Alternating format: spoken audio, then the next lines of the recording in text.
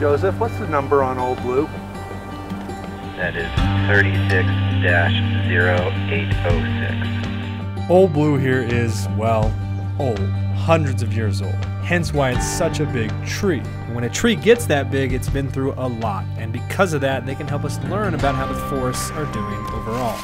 Which is why USU researchers have been studying about 30,000 different trees in Cedar Breaks for a decade. We're interested in how forests are changing, but because trees live much longer than we do, that's a very difficult task. We need to observe a lot of trees. On this, the Utah Forest Dynamics plot, the researchers have tagged each tree or shrub beginning when it's just a ½ inch in diameter. We visit them every year to make sure that they are still alive, see how they're doing, and if we find any that are dead, we run a mortality survey. I'm going to say that this was a 50, which is suppression, followed by the 71, which is an unidentified beetle. A dead tree still provides value, however, especially when it falls, when it then creates new habitat for future trees, which is why they have to track those too.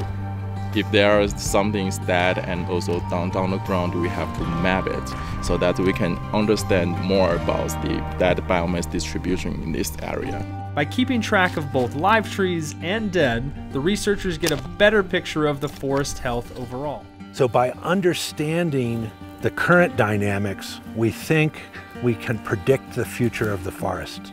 Knowing that future is important because these trees do a lot for us here in the West. If you're interested in water, the tree cover helps snow retention, how long snow sticks around on the landscape. And also if you're thinking about the air, and if you're thinking about where does carbon go, trees are a big part of that. And this is all a part of an international effort to understand how the forests of the world are doing as well. And then we can collaborate with people from these other plots around the world and study broad-scale patterns of how forests are changing in one part of the world and whether we see those changes in another part of the world as well.